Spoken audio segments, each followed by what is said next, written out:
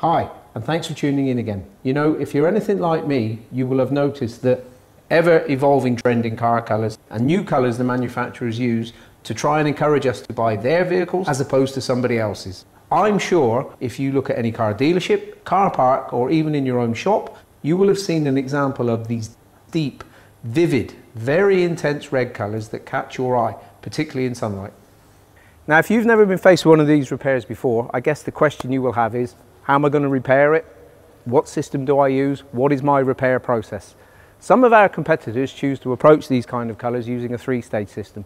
But to be honest with you, that doesn't always give you the right depth of colour or the intensity that you need. At Axalta, our process involves using a tinted clear layer, which gives us that real vivid, intense, deep colour that we need to produce the invisible repair. Let's take a look at the job itself, and as you can see, I have a couple of distinct areas of repair that I need to take care of. Right in the middle, of course, I've got this undamaged door which I've just finally sanded. Now, as I have enough room here, it makes sense to use a blend-in technique for the repair process, whereas on the front, I'm afraid I'm going to have to paint edge to edge.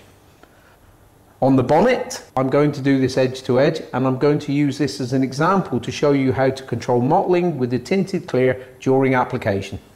Now, normally, of course, we would recommend that you measure the colour as soon as the car comes into the shop to give you enough opportunity to prepare the colour in advance. This car, however, was prepared for us by the owner, so my colleague Harold is now measuring the colour, and I'm going to let him get on with that.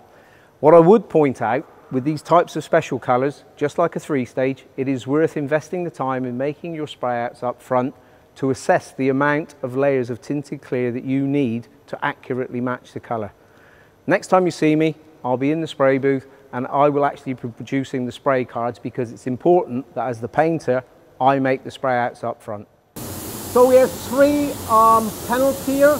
We apply the base coat on all three panels to hiding, and we do this because we want to ensure that we have identical application later on also on the car. That's the reason why we have larger panels. You can also use an old car panel to do that. Okay, the base coat application is finished. We flash it off now and coming back with the clear once they are dry. So we are back in the spray booth. The base coat is already flashed, and as you see, I placed already those black and gray stickers on each color card, and they are in particular importance to check the opacity, the hiding of the tinted clear. So Tony will start now with the application and I will guide you through. So we will apply 1.5, 2 coats and 2.5 coats of the tinted clear. As I said before, we have to apply a different number of coats, and we mark those panels with 1.5, 2 coats and 2.5 coats of the tinted clear. Tony applied now just 1 coat on those 2 panels. Now we give him a flash off, and then we come back with another 1.5, 1 coat, and of course here 1.5 coats. The clear coat is adjusted, as we also will adjust it later on the car, of course, and make sure, depending on the size of the repair, that you also have a slow adjustment in order to be able to merge into together the tinted and non-tinted clear. But that we also will explain later on when we do the actual repair. For the clear itself, we have a number of clears, of course, and you can actually use all of them, but it makes most sense if you decide for a clear which is recommended by the tech sheet to be used in 1.5 or 2 coats in order to be flexible in the number of coats. So these black and white stickers, as I said before, they are important to check the hiding, because we cannot measure the dry film thickness here on these panels, and also later on not on the car. But to guide us through for the repair, in particular when you have an edge-to-edge repair, then it's also, we can compare how is the hiding. Are we on the right side of film build? Tony is applying now the next layer of the tinted clear. So as I said before, here now we apply in one operation 1.5 coats. So one thin coat followed directly by a full coat. Here also another one full coat, and here finally also 1.5 coats to finish the 2.5 coats as such. We will compare later on those three panels to each other and show you the difference, that you really can see what is the influence of different film builds to this tinted clear. Yeah, how it influenced the color, how it influenced the brilliance of the color, the depth and the final result, because it's very important to see, to understand really what it's about. Now here are the cards I produced earlier, and as Harold has already told you, applying the clear in a different number of layers can have a direct influence on the colour itself. And I hope that you can see that it goes from a yellowy orange tone and it increases in saturation as we get through to the one with 2.5 coats of clear, where it actually becomes deeper, darker, bluer, redder. I've made my choice, and I'm actually going to take this one with 1.5 coats, which matches the car best. Finally, after all of that preparation and taking the time to produce the spray out cards up front to check the colour, I'm now ready to start spraying the car. To help you follow what I'm doing, I'm again using the arrows. Now my plan, because I have enough room available here, is I'm going to use the blender to help me. And it's not so much with capturing the overspray of the base coat, which of course it will do, but it's more to help me have a nice uniform substrate here later on for a clear coat application. Remember, with the blender, if you're only doing a small repair or your repair size is limited, it's not necessary to use the blender. One other word of caution. These colours have a very coarse effect aluminium in them, and if you flick the gun around too much, you will cause a transfer of the pigment too far down the panel and you'll actually give yourself a problem. So, having sprayed the blender, base coat application starts here, over the repair, connecting the base coat and the blender together to give me that nice uniform substrate and no openness or coarse structure which will show through in the clear later. I will then finish with a light or effect coat coming out as far as the orange arrow. Before then moving down this car as normal in 1.5 coats, applying my base coat as I go. Yeah. Finally coming round onto the bonnet itself, where again it's a normal application but to the whole panel. One thing I would say to you though at this point, don't be too surprised if you see a slight colour difference where you've made the blend on the side. The base coat itself is not the colour as such in this case, it is part of the colour build-up, and the tinted clear is there to help you get to the final position. That's a lot to take in. Let me go and grab my mask and my spray gun, and it's time we got the job done.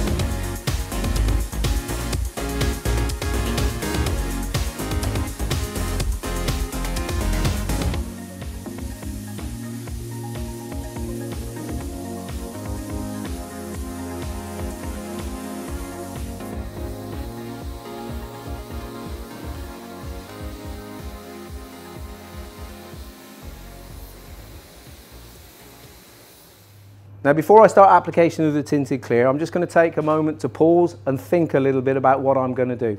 And for me, the important thing is to concentrate on distance to the object and overlap. And the reason is I want to avoid oversaturated or over-concentrated areas, which could lead to, in the case of the hood here, mottling as an example, the formation of a stripe in the middle here, or even, as I'm going down the side, banding.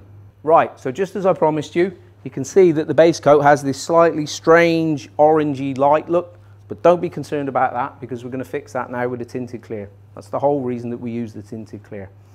With regards to tinted clear, follow the formulation given in the colour tools. And it's vitally important that when you add your clear coat additive to the clear, that you stir it immediately and thoroughly to prevent the formation of specks. Because if you get specks on the job, it's going to ruin the whole thing, believe me. With regards to adjusting the tinted clear, at the same time, adjust your untinted clear, use the same speed of adjustment, and I would always suggest using a slower adjustment. And the reason is that you want to give yourself enough time that you can bring the two together in a closed, uniform film. Take a pair of identical spray guns and you're ready to go. If you join me in a few minutes, I'll show you the process and I'm going to describe it using the arrows. So that was a little bit on the general application rules that you need to follow as you're applying the tinted clear. Now we come to the slightly more tricky part, the blending into the adjacent panel.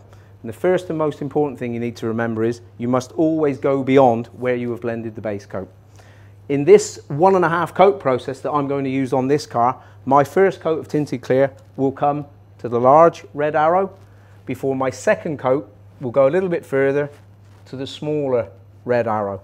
I will then change my pot, taking my untinted clear, and I will merge the two surfaces together to give me one continuous film. I will go around the rail, and in addition to that, to help me with polishing later on, if I need it, I'm going to apply a half a coat more of untinted clear to the complete job. The other reason I like to finish with untinted clear is on the pillar here. If I was doing a fade-in or a blend-in job, I would want to always finish with untinted clear so that I can then use directly my fade-out thinner. Finally, before I start application of the tinted clear, I want to just take you back to earlier in the film where Harold was talking you through the process where I produced the spray out cards, and he explained to you the importance or the influence of the different layers of tinted clear giving us the colour position. Now, as you can see, I have here a guide as to how much tinted clear I need to make the colour right. My target is to make this sticker look like this one. And if I can do that, I know that I'm going to have the right colour at the end of the job. Just one additional piece of information, guys. Avoid overlapping on panel edges where you might get a fat build-up or you might get a run.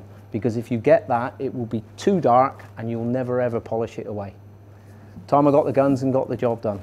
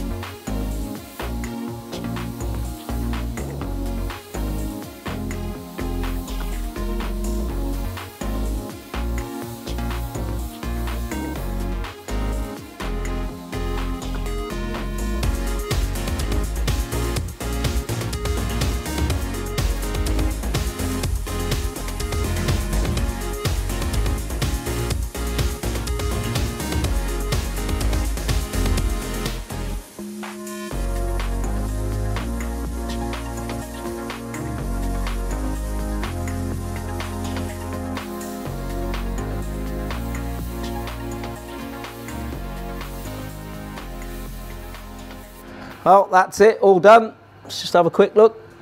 Looks okay. Drying, yep, that's pretty good. But I will just add that I did allow some additional drying time because of the additional layer of clear coat that I applied. Time that I remove the paper, and we'll put it outside as always and check it in sunlight. Well, to be honest, I couldn't have picked a better day to show you the end result and just the depth and intensity of this colour now that we've finished the repair. And remember, we've shown you both a blend-in technique here, and we've also gone edge to edge here on the bumper. Thank you very much for watching. I hope you've enjoyed it. I'll see you again soon.